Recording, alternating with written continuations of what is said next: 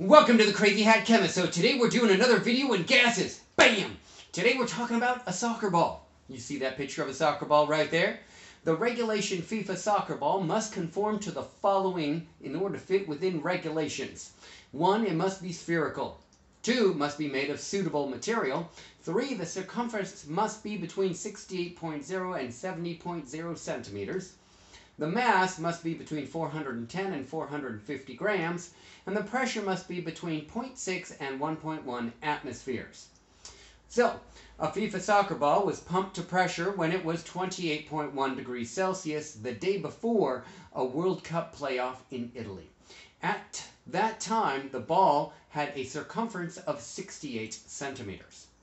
Is the soccer ball still within regulations if the next day at 8 a.m. the temperature at the time is 18.3 degrees Celsius? Good question. All right, so we are using the combined or the general gas law. And what is being held constant here? What's being held constant is pressure. Okay, so I'm going to get rid of the pressure here out of this equation and rearrange that. Okay, and what is being held constant? Again, pressure. So as the pressure is held constant, then the volume goes up, temperature goes up, or the volume goes down and the temperature goes down. And in this case, the temperature is going down, so I would expect that the volume would decrease.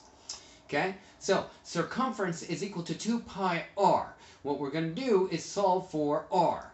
So I've rearranged this circumference equation to solve for r. So I've got radius is equal to circumference divided by 2 pi. I'm going to plug in 68 for the circumference and 2 pi in for the 2 pi and get a number of 10.8 centimeters for the radius. That's at regulation size originally.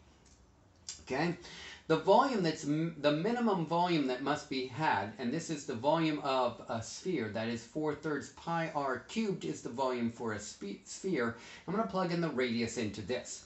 Okay, and then from this I'm going to solve for the volume that's necessary, the minimum volume that's required.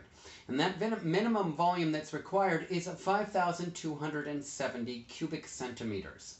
Okay, I'm going to use the equation right there in the upper right hand corner that you see, which is the Charles Law equation that is holding the pressure constant. Okay, and I'm going to solve, and I got the minimum volume, the temperature, the volume 2, and the temperature 2. And I'm going to plug right in here, and I'm going to solve for V2 here, which is my other volume at that cold temperature. So I have the two temperature values, and what's critical here is that you put those temperatures in Kelvin, because degrees Celsius will not work. So I'm going to solve for that other V2. So that volume 2 is 5,099 cubic centimeters. So the question is this regulation size or not? Okay, and the answer is no, this is not at regulation size, because the minimum volume that I have to have is 5,270 centimeters. That would give me that circumference of 68 centimeters. And right now the circumference is not 68 centimeters since the volume is smaller. That is, the temperature went down and the volume went down.